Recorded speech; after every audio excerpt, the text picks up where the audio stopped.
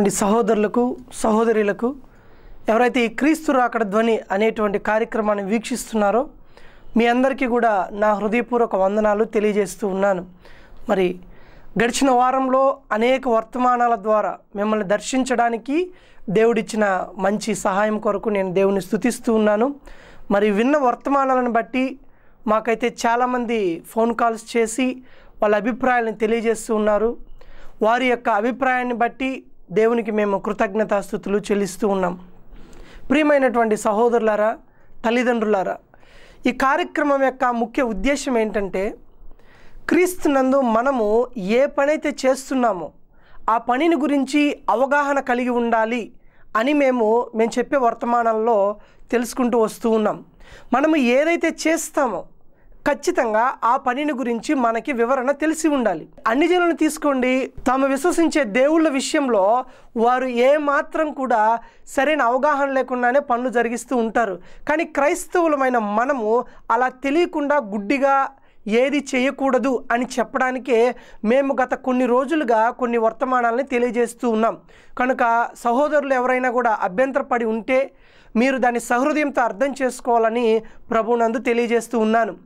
మరి గడిచిన వారంలో దావీదు యొక్క నాట్యము మన సంఘాలలో చేసే నాట్యము ఒక్కటేనా లేదా వేరా అన్న విషయాన్ని గడిచిన వారంలో నేను మీకు తెలియజేశాను. మరి ఈ వారంలో మరి మీకు ఇంతకు ముందు చెప్పినట్లుగా క్రిస్మస్ సందర్భంగా నాట్యాల తరువాత ఇంకొకటి కూడా మనకి ప్రాముఖ్యత వహిస్తుంది. అదేంటంటే చాలా సింపుల్గా అనిపిస్తుంది. నేను మీకు చెప్పినప్పుడు ఇంటి మీద నక్షత్రాన్ని మన వాళ్ళు వేలాడదీస్తారు. అయితే నేను మిమ్మల్ని ప్రశ్నించడానికి రాలేదు.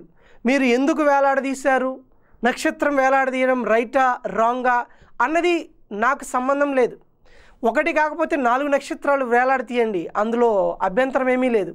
అయితే నేను ఒక ప్రశ్న ఇక్కడ అడగాలని అనుకుంటున్నాను. ఏంటంటే ఎవరైనా ఒక అన్యుడు దారిని వెళుతూ మీ ఇంటిలో ఉన్నటువంటి ఆ పైన ఉన్న నక్షత్రాన్ని చూసి మీ వద్దకు వచ్చి ఏమండి ఆ నక్షత్రాన్ని ఎందుకు వేలాడతీశారు అని అడిగారనుకోండి, మీరు నా ఇష్టము నేను వేలాడదీసుకుంటాను అని చెప్పరు.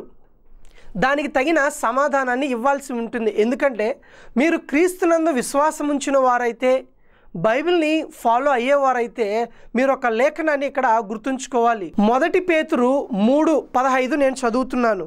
1 పేతురు 3వ అధ్యాయం 15వ వచనంలో ఇలా ఉంది: నిర్మలమైన మనస్సాక్షి గలవారై మిమ్మల్ని మీలో ఉన్నటువంటి నిరీక్షణను గురించి ఎవరైతే మిమ్మల్ని ప్రశ్నిస్తారో వారికి హేతువు అడిగే ప్రతి వాడికి సాత్వికంతో సమాధానం చెప్పాలి అని దేవుడే మనకు ఆజ్ఞాపిస్తున్నాడు. మీరు ఏదైనా క్రీస్తుని గురించి ఒక పని చేసే పనట్లయితే ఈ పని ఎందుకు ఇలా చేస్తున్నారు అని అన్యులు కానీ మిమ్మల్ని అడిగినట్లయితే లేదా విశ్వాసులైనా నిన్ను అడిగినట్లయితే హేతు అడిగిన ప్రతి వానికి అని రాయబడింది. అది కూడా ప్రేమతోనూ సాత్వికంతోనూ సమాధానం చెప్పాలి. కనుక సహోదరులారా, నేను ఒక అన్యుని అనుకోండి, కొంతసేపు మిమ్మల్ని అడుగుతున్నాను ఈ కార్యక్రమం ద్వారా, మీ ఇంటి మీద వ్రేలాడదీసిన నక్షత్రము మీరు ఎందుకు వ్రేలాడదీశారు అని నేను ప్రశ్నిస్తున్నాను. అయితే ఇమీడియట్గా మీరందరూ ఏకకంఠంతో ఈ సమాధానం చెప్తారు. ఏంటా సమాధానం అంటే, యేసుక్రీస్తు తాను పుట్టిన రోజున ఏం జరిగిందంటే ఒక నక్షత్రము వెలిసిందండి, ఆ నక్షత్రానికి సూచనగా మేమిక్కడ నక్షత్రాన్ని వ్రేలాడదీశాము అని చెప్తారు. దాదాపుగా క్రైస్తవ సమాజంలో ఉన్న 98% మంది ఇదే అభిప్రాయాన్ని కలిగి ఉంటారు. అయితే ఇక్కడ నేను మీకు ఒక విషయాన్ని తెలియజేయాలని అనుకుంటున్నాను. మరి ఆ నక్షత్రాన్ని గురించి మీరు చెప్పేది రైటో రాంగో అంటే మన అభిప్రాయాలు వాక్యంతో ఏకీభవిస్తున్నాయో లేదో తెలుసుకోవాల్సిన బాధ్యత ప్రతి క్రైస్తవుడి మీద ఉంది. నువ్వు బైబిల్ని విశ్వసించే వ్యక్తివే అయితే నీ అభిప్రాయము బైబిల్ ప్రకారం కరెక్టేనా, ఆ నక్షత్రాన్ని గురించి బైబిల్ ఏం చెప్తుంది అన్న విషయాల గురించి నీకు అవగాహన ఉండాలి.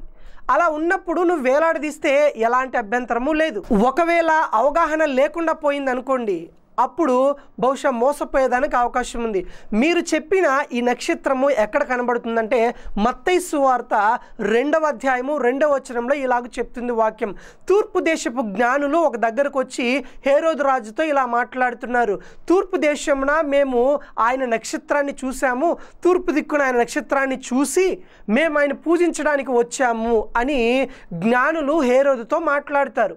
ఇక్కడ తూర్పు దిక్కున నక్షత్రాన్ని చూశాము అని చెప్పిన ఆ మాటను బట్టి మన క్రైస్తవ సమాజం అంతా కూడా క్రీస్తు పుట్టాడు దానికి సాదృశ్యంగా ఇంటి మీద ఒక నక్షత్రాన్ని వేలాడదీస్తారు.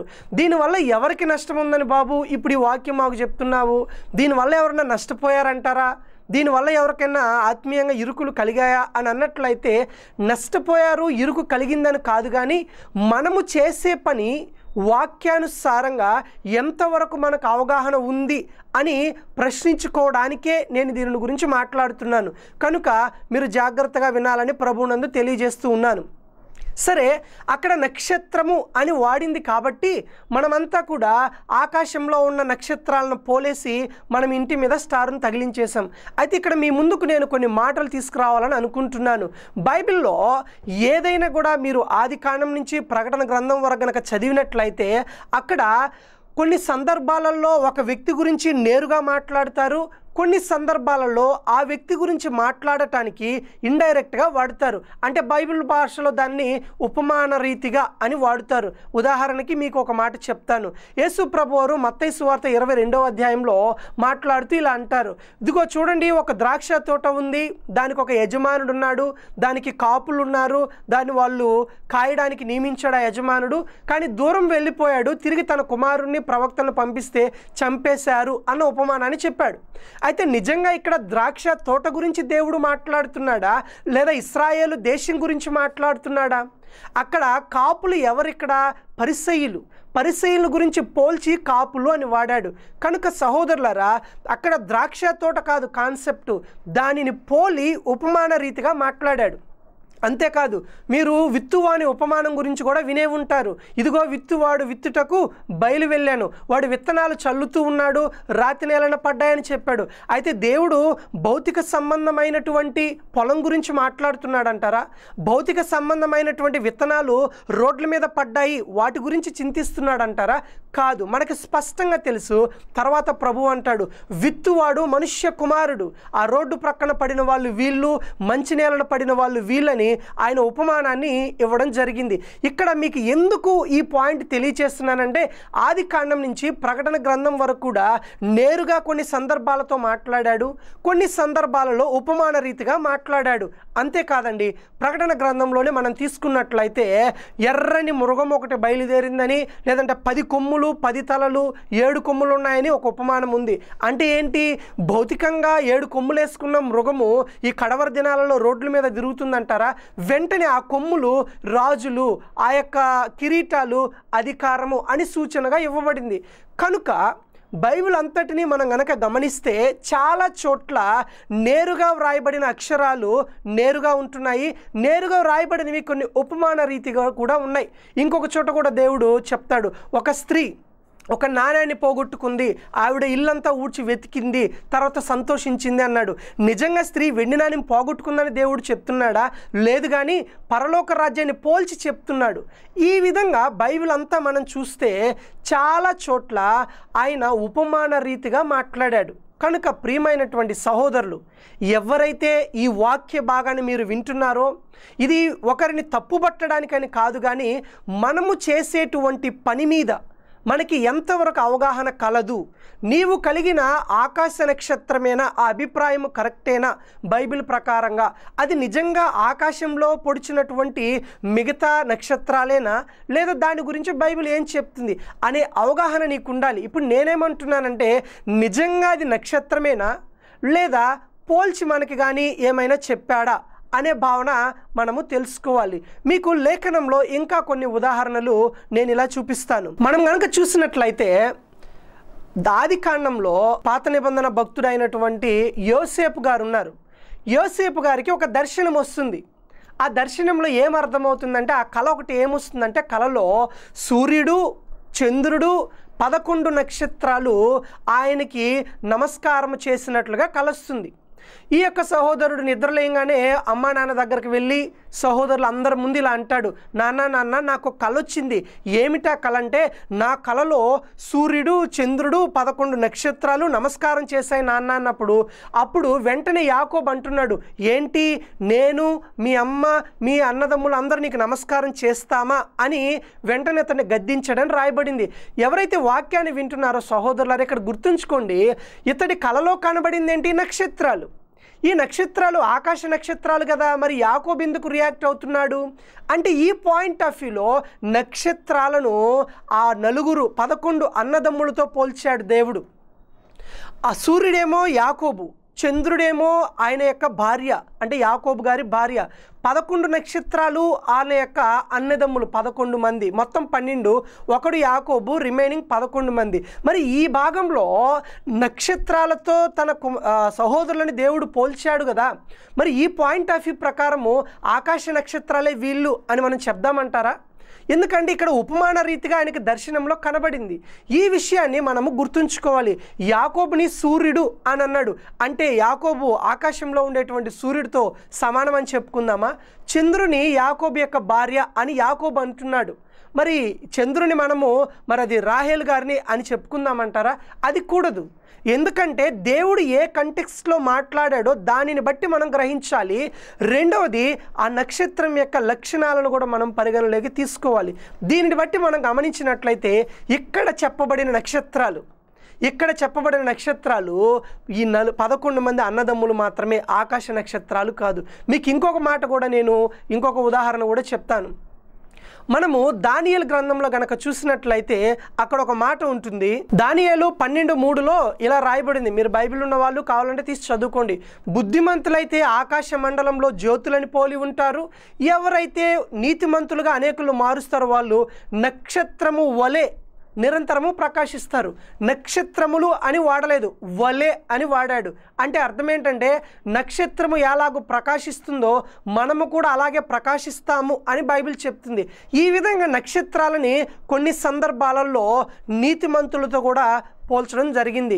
అదే రీతిగా ప్రకటన గ్రంథంలో చూసినట్లయితే ఒక పెద్ద క్రూర మృగము వచ్చి తన తోకతో ఆకాశంలో ఉన్నటువంటి నక్షత్రాలను 3వ వంతు ఈడ్చి కింద పడేశారని రాయబడింది.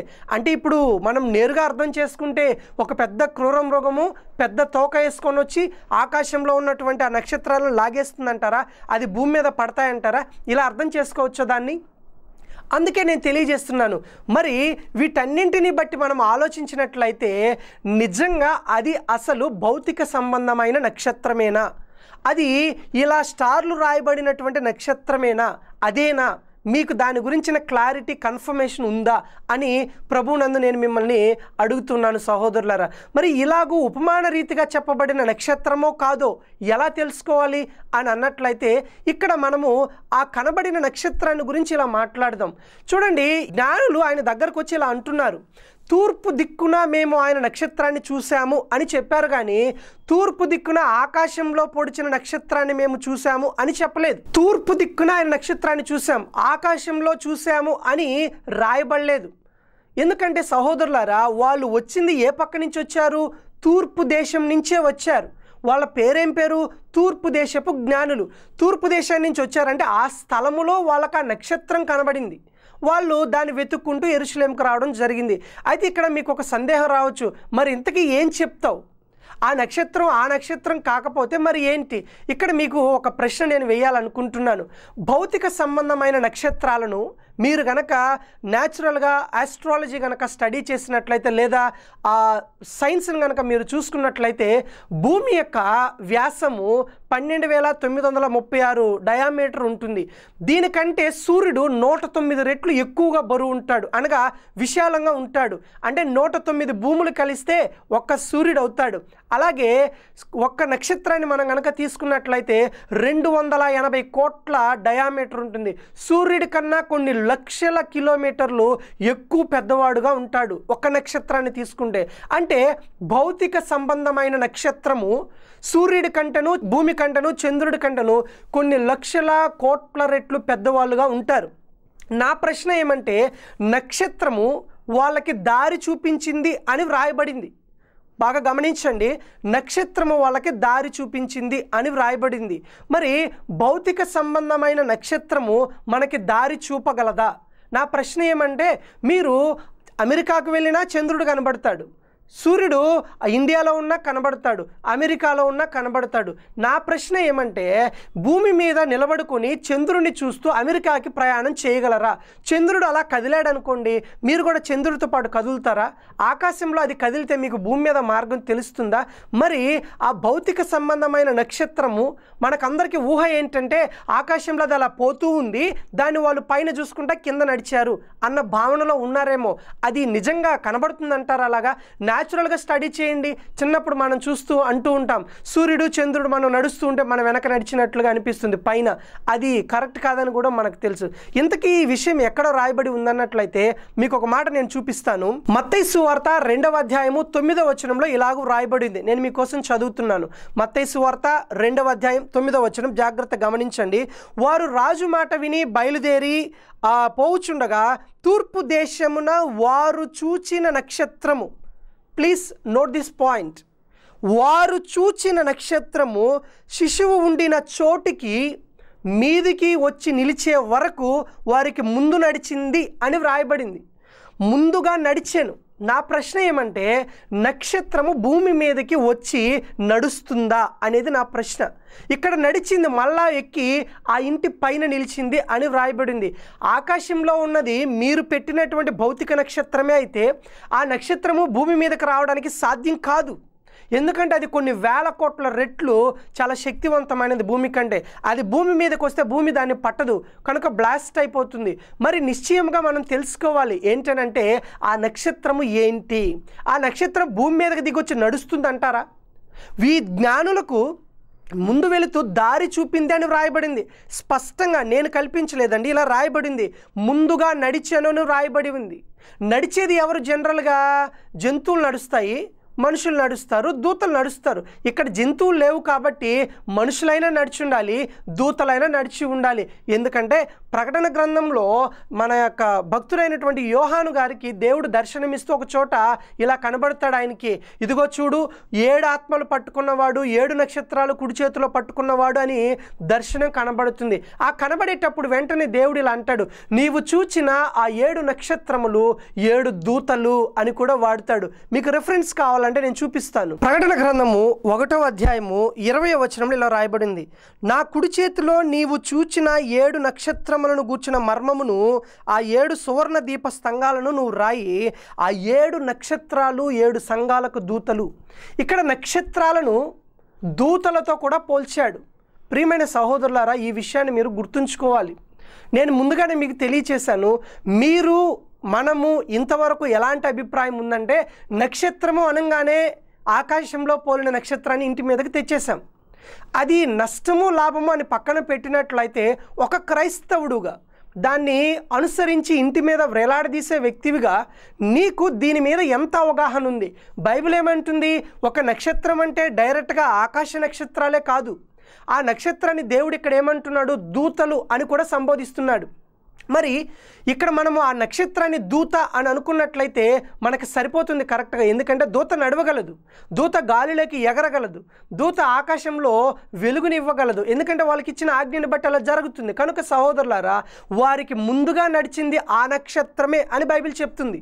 మరి నక్షత్రము ఎలా నడుస్తుంది? అదే షేప్లో వచ్చేసి దొర్లుకుంటూ ఏమన్నా వస్తుందా? రాదు కదా.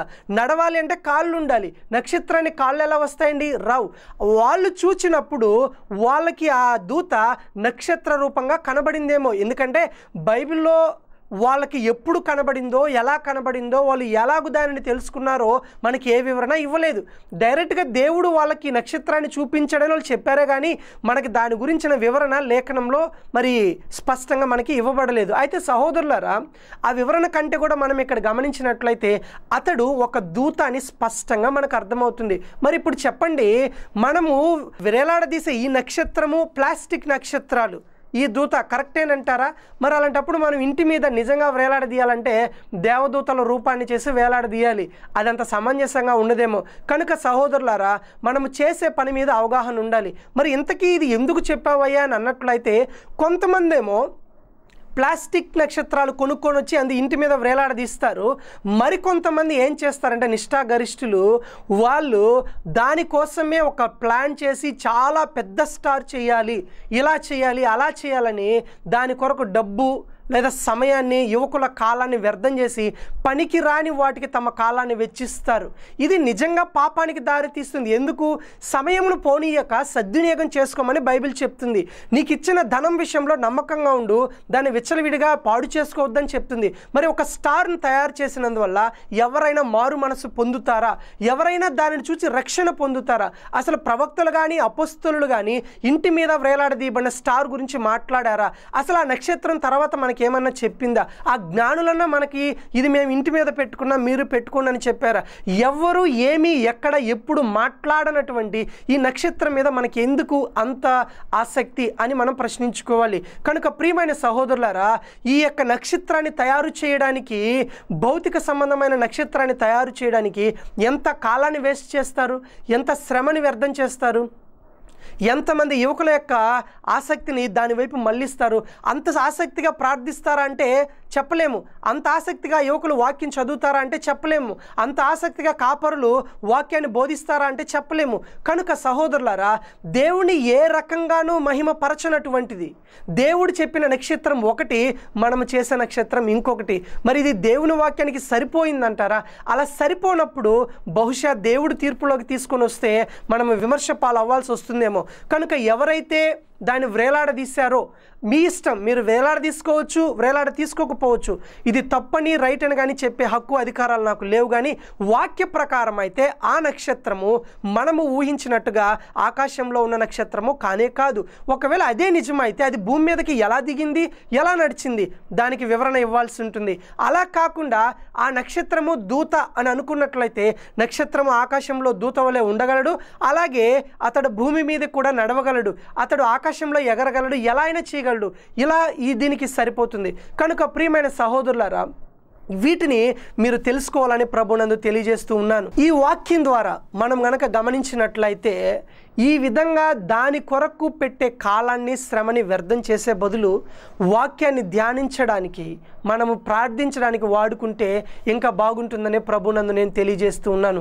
కనుక ప్రియమైనటువంటి సహోదరులారా, ఇదేనే కాదండి, మీరు ఏ పనన్నా చేయండి, క్రీస్తుని గురించిన అవగాహన కలిగి ఉండాలి. ఎందుకంటే ఈరోజు మా కాలేజీలో సంబరాలు చేశారు. ఏమంటే సంక్రాంతి సంబరాలు అని. అయితే నాకు ఇక్కడ ఆశ్చర్యం కలిగించే విషయం ఏంటంటే అందరూ వచ్చారు, కొత్త కొత్త బట్టలు వేసుకున్నారు, ఇంకా రకరకాలైనటువంటి అన్నీ చేశారు. అందులో ఉన్నటువంటి వారిని పట్టుకొని నేను అడిగాను, ఎరా బాబు ఈరోజు సంక్రాంతి సంబరాలంట కదా, మరి నీకేమన్నా తెలుసా ఎందుకు ఇంత సంబరంగా ఉన్నారు అంటే, నాకేం తెలియదు, వాళ్ళందరూ వచ్చారు, నేను వచ్చాను, వాళ్ళందరూ ఎగిరారు, నేను ఎగిరాను, వాళ్ళందరూ సంక్రాంతి అంటే కొత్త గుడ్లు వేయాలి కాబట్టి వాళ్ళు వేశారు, నేను వేశాను, నాకు ఏం తెలియదు, వాళ్ళకి ఏం తెలియదని చెప్పేసి పోతూ ఉన్నారు. ఇలాగ మనము ఉండకూడదు. అన్ని జనులకైతే తాము పండగలను ఎందుకు ఆచరిస్తున్నామో, ఈ పండగల వల్ల నాకు వచ్చే లాభం ఏంటి, అది అసలు నిజంగా జరిగిందా లేదా అనేటువంటి ఎంక్వైరీ అన్ని జనులు చాలా తక్కువగా చూస్తాం. మనము వారి వలె ఉండకూడదు అని ప్రభు స్పష్టంగా చెప్తూ ఉన్నాడు. కనుక ప్రియమైన సహోదరులారా, క్రైస్తవులమైన మనము కూడా, జీవపు వెలుగును కలిగి ఉన్నామని చెప్పుకున్న మనము కూడా ఏమాత్రము చేసే పనిని గురించిన అవగాహన లేకుండా, ఒకవేళ నీకు అవగాహన ఉన్నా అది వాక్యంతో సరిపోల్చుకోకుండా అందరూ చేసినట్లుగా నేను చేశాను అని అనుకోకూడదు. రెండోది ఏంటంటే, ఒక తప్పు దేవుడు నీకు ఏదన్నా బోధిస్తే అది అలాగూ ఉందో లేదో వాక్యంతో సరిపోల్చి చూసుకో. తప్పుగా ఉంటే దిద్దుకోవడానికి ప్రయత్నించు. అంతేకాని నీవు చేసిన పనికి అనుకూలంగా ఉండడం కోసము వాక్యాన్ని నీకు అనుకూలంగా మలుచుకోవద్దు. అలా మలుచుకునే వాడివే అయితే బైబిల్ ఇలా చెప్తుంది, అంత్య దినములలో అపహాసకులు వస్తారని, వాక్యాన్ని వినకుండా తమకు అనుకూలంగా మలుచుకుంటారని, వాక్యాన్ని వంకరగా బోధిస్తారని, తమకు తాముగా వంకరగా బోధించుకుంటారని బైబిల్లో చెప్పబడింది. కనుక సహోదరులారా, దేవుడు నిన్ను ఒక విషయంలో సంధించినప్పుడు కూర్చొని ఆలోచించు, నేను చేశాను ఇది రైటో రాంగా, వాక్యం ఏం చెప్తుందని పరిశీలన చేయి. అలాగూ చేసి నిన్ను రక్షించుకుంటావు, నీ ఆత్మను రక్షించుకుంటావు. దేవుడు తీర్పులోకి తీసుకురాడు అని అనుకోవద్దు. ఇది చిన్నదే కదా అని ఎన్నడూ అనుకోవద్దు. నా సహోదరులకు తెలియజేస్తున్నాను, చేసే ప్రతి పనిని గురించి అని వ్రాయబడింది. ప్రతి మాటను గురించి ఎలాగో లెక్క చెప్పాలో ప్రతి పని గురించి కూడా చెప్పాలి. కనుక ఎవరైతే ఈ పని చేస్తున్నారో ఈ పనే కాదండి, క్రైస్తవులు క్రీస్తుకు సంబంధించి సంఘాలలో ఏ పని చేసినా దానివల్ల క్రీస్తు మహిమపరచబడి ఉండాలి, అది ఇతరులకు రక్షణ కలిగించేదిగా ఉండాలి, ఆలోచింపజేసేదిగా ఉండాలి, వాళ్ళని మనసులో మార్పు కలగజేసే క్రియలుగా ఉండాలి. అంతేకాని మనం అందరూ చేస్తున్నారని చేయకూడదు. కనుక ప్రియమైన సహోదరులకు ఈ వాక్యం ద్వారా దేవుడు మనతో మాట్లాడాడని నేను విశ్వసిస్తున్నాను. దీని గురించి మీకు ఇంకా ఉపమానాలు కావాలంటే చాలా లేఖనాలు ఉన్నాయి. నక్షత్రాన్ని గురించి వీలైతే మీరు కూడా ధ్యానించండి, తర్వాత దేవుడు మీకు అనేక విషయాలు తెలియజేయచ్చు. ఈ వాక్యం ద్వారా దేవుడు మనతో మాట్లాడి ఉన్నాడు. మరి వచ్చే వారము మరి ఇంకొక విషయాన్ని మీ ముందుకు తీసుకొస్తాను. ఏంటంటే మన సంఘాలలో క్యాండిల్ లైట్ సర్వీస్ని జరిపిస్తూ ఉన్నారు. అడిగితే దానికి ఇంకొక రీజన్ కూడా చెప్తారు. అది వచ్చే వారము నేను మీకు తెలియజేస్తాను. మరి జరిపించొచ్చా జరిపించకూడదా, బైబిల్ ఏం చెప్తుంది, మన అభిప్రాయము ఆ విషయంలో కరెక్టేనా అనే దాన్ని మీ ముందుకు తీసుకొస్తాను. గుర్తుంచుకోండి, నేను చెప్పే ఈ వర్తమానాలు మరి అనేక మంది ఈ కార్యాలు చేస్తున్నారు, మరి అనేక మందిని గాయపరచవచ్చు కూడా. అయితే ప్రత్యేకంగా ఒకరికొరకు ఇది చేసింది కాదు. దేవుని యొక్క ఇంటిలో పాప సంబంధమైనది ఉండకూడదు, వ్యర్థమైన ఆచారాలు ఉండకూడదు, అది దేవుని ఇల్లు అన్న ఉద్దేశంతోనే దీన్ని మేము మీకు తెలియజేస్తున్నాం. కనుక ఆలోచిస్తారని ప్రభువునందు కోరుకుంటూ ఉన్నాను. తలలు వంచినట్లయితే మనం ప్రార్థన చేద్దాం. మా పరిశుద్ధుడు అయిన మా ఘనము కలిగిన తండ్రి, మీరిచ్చిన ఈ వర్తమానాన్ని బట్టి వందనాలు, స్తోత్రాలు. ఎవరైతే ఈ వాక్యాన్ని విన్నారో వారు ప్రభువా ఈ విన్న వాక్యాన్ని నిష్ప్రయోజనము కాకుండా ఇది మనకి కాదులే అని ఆలోచించకుండా వారు ఆలోచించుకొని తాము చేసే పని మీద అవగాహన కలిగి ఉండాలని కోరుతున్నాను. దేవా, ఈ వాక్య భాగం ద్వారా మీరు మాట్లాడినందుకు వందనాలు, స్తోత్రాలు చెల్లిస్తూ యేసు నామములో ప్రార్థిస్తూ ఉన్నాను తండ్రి. ఆమెన్. అందరికీ వందనాలు సహోదరులారా. దేవుడు మిమ్మల్ని దీవించును గాక. ఆమెన్.